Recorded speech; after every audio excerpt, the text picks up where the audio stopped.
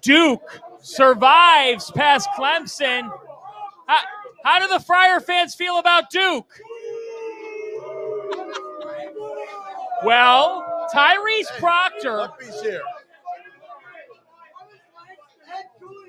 All right, Tyrese Proctor hit 2 late free throws with a second left, and Duke beats Clemson 72-71.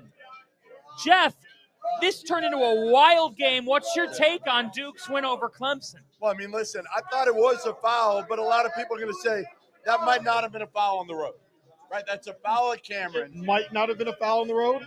I thought it was a foul. You didn't think it was a foul? Really? If you have to ask that question, it's a foul. If you have to say, I don't know if it's a foul. No, I think it was a foul. Then it's yeah. I think it was a foul. I think that Clemson gets that call in their building. I don't think Duke does. At Clemson, I don't think Clemson gets that call at Cameron. It's just one of those ones. Agreed. One of those ones. Here's my bigger picture here is whether or not they won the game or not, to me, isn't as big a deal as the way Tyrese Proctor's played the last 3 games. Yes. He's averaging almost 20 points a game.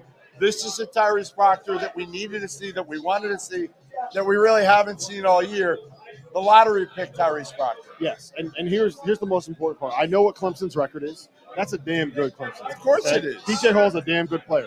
Kyle Filipowski was terrible today. Point blank period. Kyle Filipowski was horrible. Jeremy Roach is banged up. He did not play all that well. Tyrese Proctor was awesome. I want to give a shout out to Jared McCain too. He hit a bunch of big shots. Remember when you told me Caleb Foster would be the better of the freshmen back at the United Center? Oh, you mean the day he had like 19 points? Yeah. And I said, just wait. What happens in the Champions Classic, dude? Just wait. Someone goes nuts and you never hear from them again. That's what happens. Yes. And I fall for it every damn time. No, but Jared McCain not only scored 21 points tonight, he had 3 steals in 56 seconds in the last 2 minutes of the game that won that game for him. He made the plays. Proctor made the plays. You know who didn't?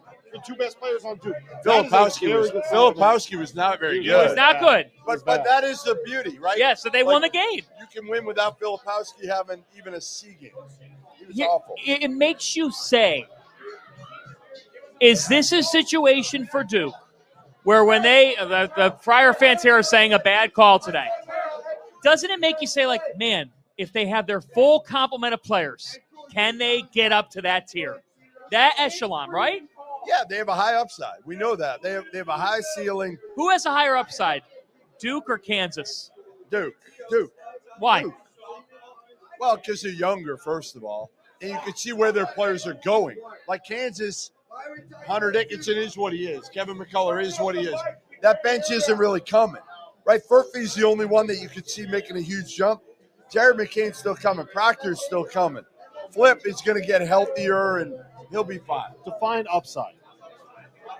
Who do I think is it who makes it farther in the tournament, or who ends up being a better team? I'm saying this team. Yeah, I'm saying right now, state of things. Who do you think can do it more? I think Duke has a higher upside in terms of who will be the better team. Yes.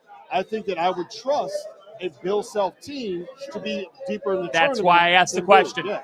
So I mean, I think when it's all said and done, both of them are like top 10-ish kind of teams. So a quick interlude before we hit on North Carolina. The other takeaway this afternoon was people that we were obviously here, we were paying attention to every game, but the take's starting to emerge here. The Atlantic Coast Conference could be like a 3-bid league. 3!